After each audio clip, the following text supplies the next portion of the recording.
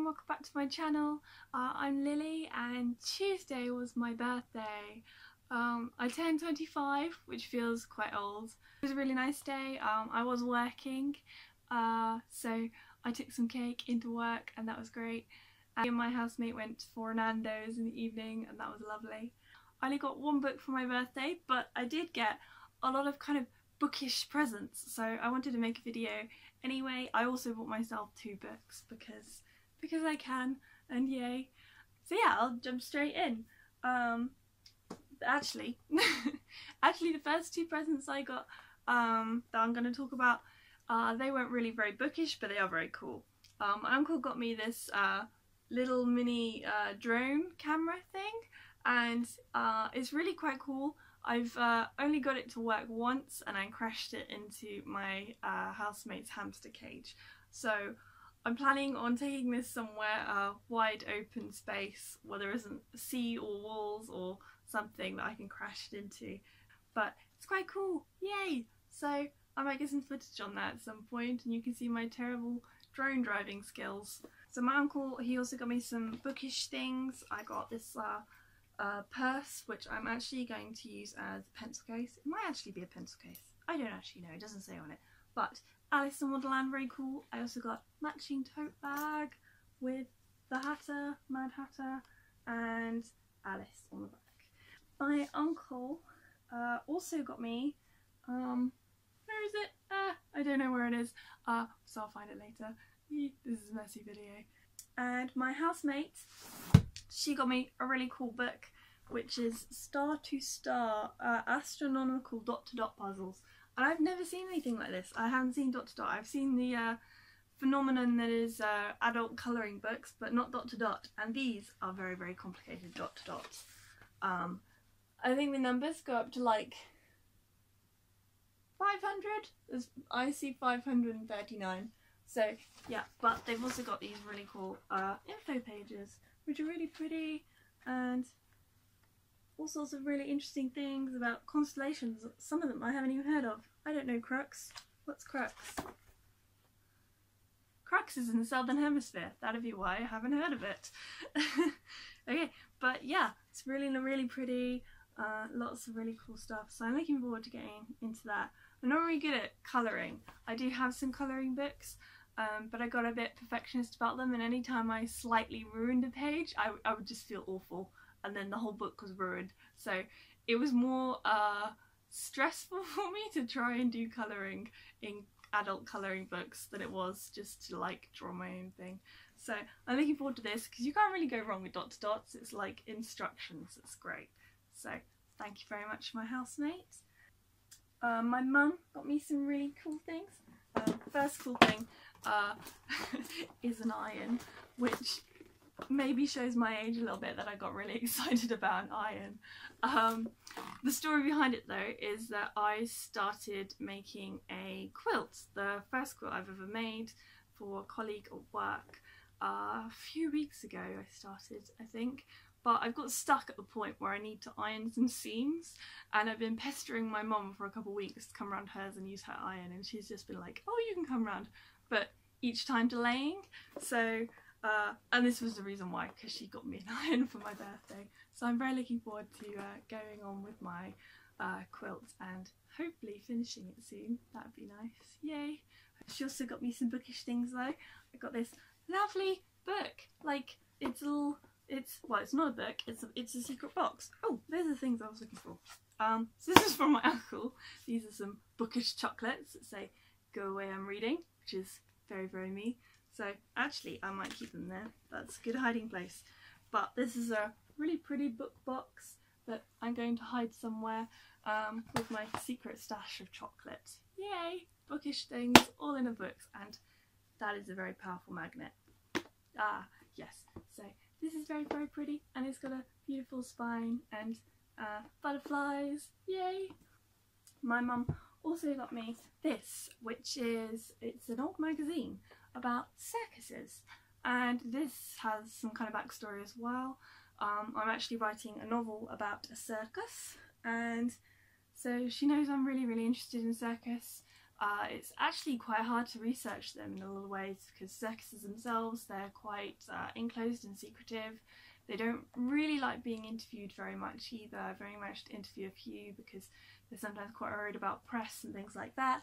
So this was really cool to see, and there's loads of old adverts and info and pictures. And I think this was one of the first times that the Wheel of Death was used, which is quite cool. So this is lovely. So this will go in my research box, and after I finish reading it. My mum also got me this, which is amazing. It's probably the biggest notebook I've ever owned, and it is just beautiful. It says, "To produce a mighty book, you must choose a mighty theme." Herman Melville. And it's beautiful. It's all embossed. It's got a lovely spine as well. And the best thing, which some of you might not think is the best thing, but look, it's plain pages, and I love plain pages, and like gold edges and everything. And plain pages are amazing because I like to draw and stick things in, and I like to kind of make my books in my notebooks into kind of like collages and all sorts of stuff, just everywhere, and I love that.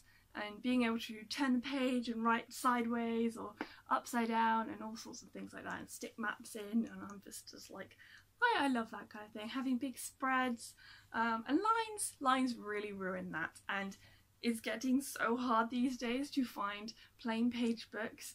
So I'm so happy with this, but I'm quite terrified that I won't ever write in it because it's just so beautiful. It's even got a little ribbon and everything, and I'm just like, I could write an entire novel in it. It's so huge. It is so huge. So yeah, my mum is amazing. I love my mum. Thank you, mum. And yeah, those were my bookish gifts that I got for my birthday. I also went book shopping and bought myself 2 gifts for myself. I got this, which is The Explorer by Catherine Rundell, and she wrote The Rooftoppers, which I really enjoyed a few years ago, and she's one of my favourite children's writers, I think, at the moment, and it's also signed, so I was like, yay! So that was a really nice find. And I'm very happy, and I'm very looking forward to reading this. It reminds me a little bit of The Journey to the River Sea by Ava Ibbotson, which was one of my all-time favourite children's books before Harry Potter, and I'm really looking forward to diving back into the Amazon rainforest again, into a children's book. So proper looking forward to this one. I think it's kind of like survival though, not so much horrible relatives. The 2 people that I know who've both read this book have both rated it 5 stars. So this, I've got very high expectations of this, and it's even got a Philip Pullman quote. And I think that's quite a rare thing nowadays, to see a Philip Pullman quote on a book. I haven't seen one very recently, other than this one. But yes, so looking forward to that. The other book I got was quite a surprise. It's called The Brownstones Mythical Collection, Arthur and the Golden Rope by Todd-Stanton. And this, I'm unsure if this is a graphic novel or if it's a children's picture book, but look at the map. Oh, it's so beautiful. I can't get enough of this map. And it's about, so far, I think it's about the Brownstone family vault, and this guy, I'm not sure what his name is, who has to look after it, and he knows all these stories about this big family, and the first one that he's going to tell is about a boy called Arthur, who is from Iceland, I think, and there's so many beautiful illustrations, and it's sort of like a comic, sort of like a picture book, and it just looks utterly beautiful. And I think there's a bit of Norse mythology in there. That looks a lot like Thor. So yeah, it's just really beautiful. So I'm very much looking forward to reading this one. I've also had a look on Amazon, and I think there's a couple more. One that's coming out soon, and one I'm unsure if it came out last year, if it's coming out next year. There are 2 different publication dates, so we will see. But this is someone I'm definitely going to look for in the future. It's published by Flying Eye Books, and so beautiful. Yeah, and that's my quick update from my birthday and bookish presents, yay. We're doing a reading wrap up in the next few days, I think, and also I've got a video that I'm planning on doing on like nostalgic children's books, because I've finally started rereading Harry Potter. I've been saying all year that I will do it, and I've finally finally started doing it.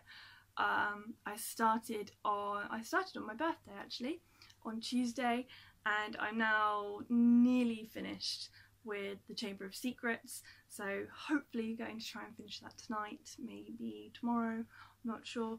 But yes, so I'm suddenly in a completely nostalgic children's mode, and I've realised it is less than a month now until the Book of Dust is out, and I want to reread Northern Lights and that trilogy, and I'm just like, all the children's books. So there will be a video about children's books very soon, I'm hoping. That is all from me. Goodbye!